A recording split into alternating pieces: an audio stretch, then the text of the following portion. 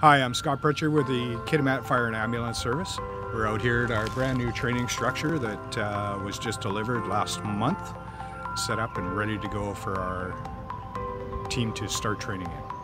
There's a smoke machine component that's built into it, so there's a 5-inch pipe with RV valves that would allow us to add smoke inside the environment without the danger of live fire aspect to it. So normally what would happen during a live fire event we would need 2 people inside and 2 people outside. So if we have a crew of 3 on during the evening and they wanted to come out and simulate a fire exercise, they could do that without having that NFPA component, with having 2 in, 2 out, just by using smoke inside the building.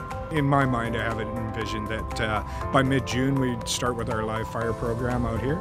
And once we get the crews oriented, and I have 1 more crew left.